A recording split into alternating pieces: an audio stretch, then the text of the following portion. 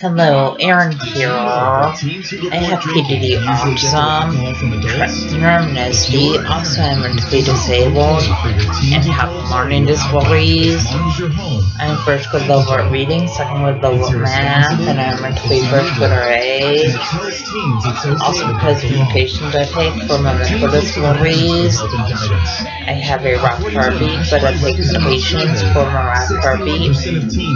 Also I have fears of crowds, loud sounds, and yes, when people ask me over their house, I don't know how to respond in that sort of situation. Also, it's hard for me to interact with others. Also, autism is kind of like a brain divide affects social interaction, and autism makes it hard to process what other people are saying. Also, autism makes it hard to process other people, hugging, kissing. And autism makes it hard to process other people holding hands. Also, just to let you know, autism makes sure people are anxious when they're crowds and loud sounds. And autism makes sure people are anxious wearing backpacks. Also, autism makes sure people are anxious when fire alarms go off school. And autism makes sure people are anxious eating lunch in the school cafeteria.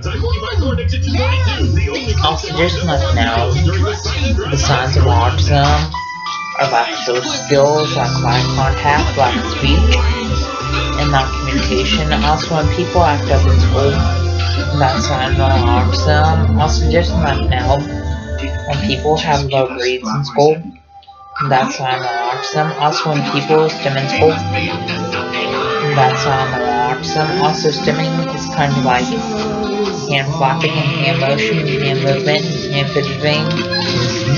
And people with autism stim in school classrooms and stim walking out of school classrooms. Please subscribe, rate, comment,